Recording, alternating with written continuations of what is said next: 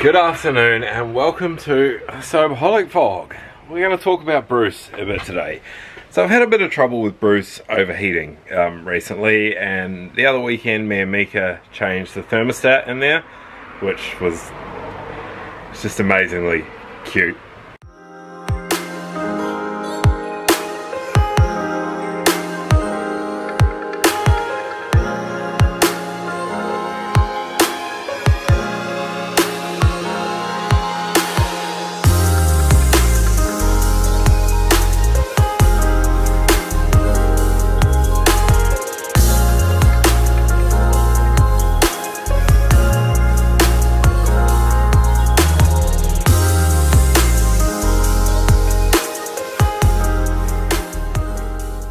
And I thought that was the end of the problem, but today, as you can see, the bonnet's up, we're still overheating, so I've changed the thermostat, flushed the cooling system, radiator's clean, thermostat's working. I've even slapped in like an extra fan to try and cool it, because I thought that might help. It's still not going. Pretty sure it's the water pump, so I'm going to have to pull the water pump out this afternoon and see what that looks like. But yeah, it's hot. I've just dropped Mika off, so I've got to wait for it to cool down, and while it's cooling down, I thought this would be the perfect opportunity to give you a full tour around Bruce. If we sit up the front in the driver's seat, you can see the kid's seat there, skates down the floor at the moment because it's a bit of a mess. Cup holders that I built, because I didn't have any cup holders in here. Down here I have voltage for my main battery and the secondary battery for the fridge.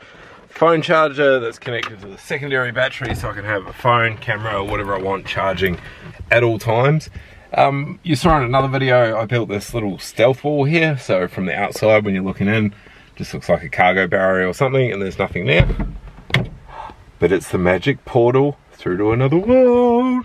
And then once we get in the back, it can basically be shut off, and I found this mad as fabric at Spotlight, which I absolutely love. Unfortunately, it wasn't quite enough to finish it off, but that's another story.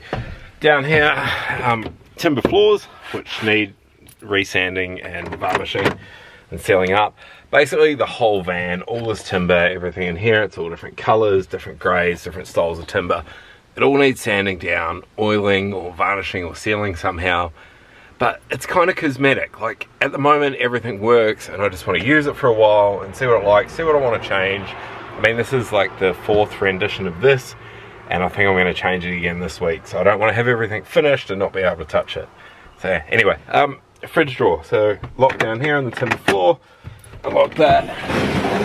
Fridge slides out. I have my Engel fridge, which is connected to some deep cycle batteries down under there.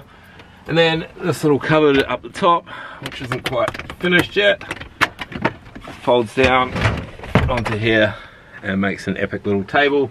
Plan with this thing is to chuck in like another shelf up here and have like storage down there, probably clothes or something up the top there. I'm not really sure yet. The next bit that I want to change is I want to put another layer on here that folds out to here, and then put a mattress through there for Mika to sleep in. I think that'd be an awesome place for a little Mika bed. She's getting a bit big and wiggly to share a double bed with at the moment, so work shut, there we go. I'll just shut that, slide the fridge back in. See, I tidied up the front of the bed here. I had to cut this mattress down, so it's a double mattress, but it's about 300mm shorter than normal. Actually, I think it might be a queen. So yeah, I've cut that down and made it a bit shorter.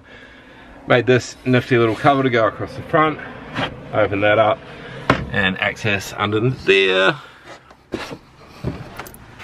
is water storage and just random stuff that goes in there behind the drawers. We have a lovely bed that's not made and a bit messy. Timber walls, both sides. Haven't touched the roof yet. I've got the roof cut out.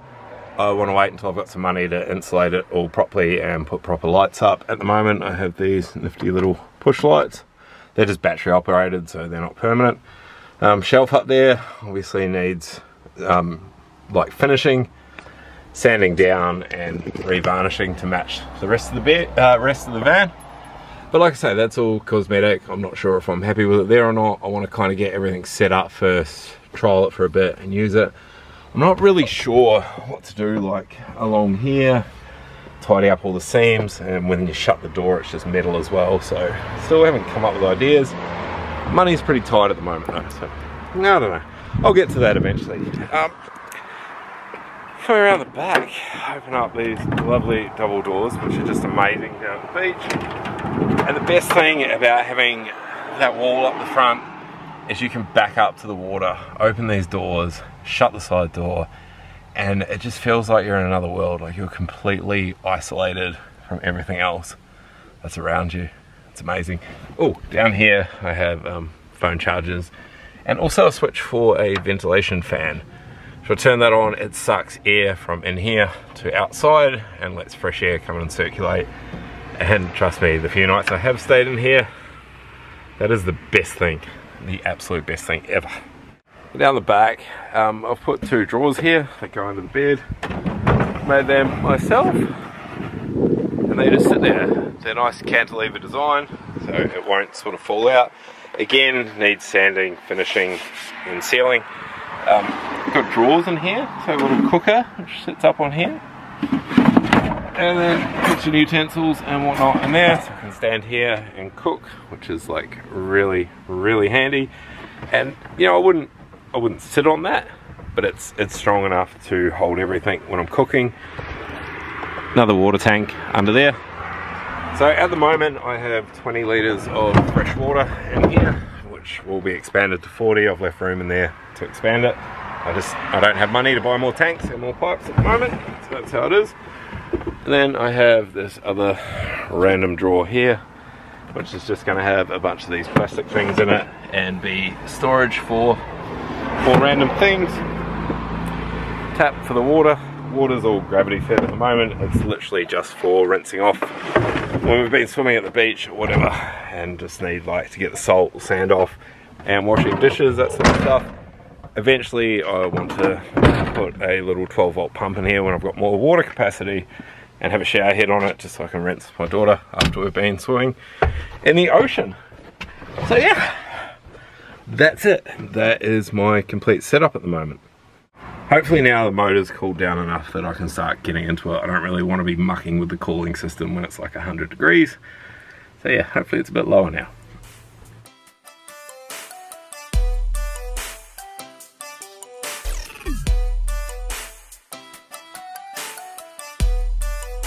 What the fuck are you doing, Morgan?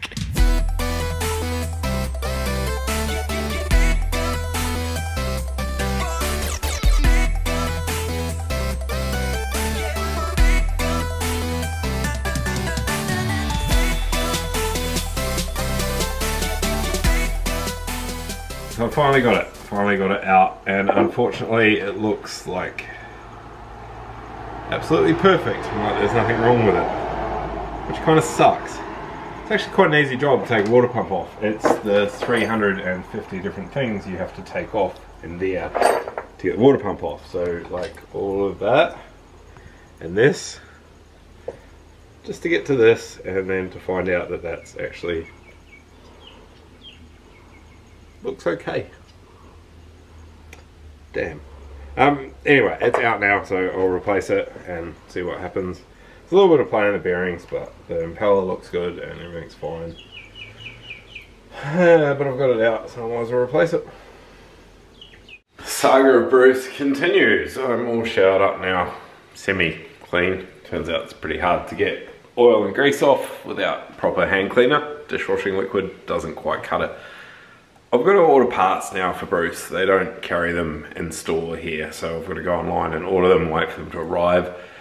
And I'm kind of hoping they're not too expensive, because I've been under a bit of financial pressure lately, which is why there hasn't been many videos going up. I haven't really been doing anything, and I've been feeling quite stressed about money. I'm just sort of catching up after, you know, unpaid leave over Christmas, changing jobs, and all the other crap that went with last year.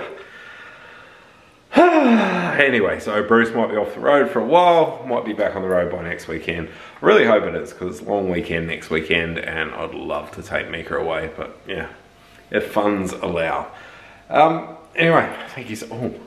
I thought I would show you this. Last weekend Mika was here and we were playing with some Play-Doh, And we made a cast of our hands with the Play-Doh and then cast it in plaster and painted it. I'm so proud of it. I love a little creative shit. Anyway, that's enough about that. So thank you so much for watching. If you're not subscribed, click on the link to subscribe.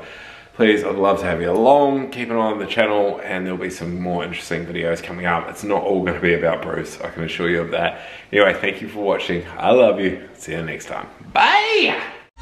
Don't wake me up.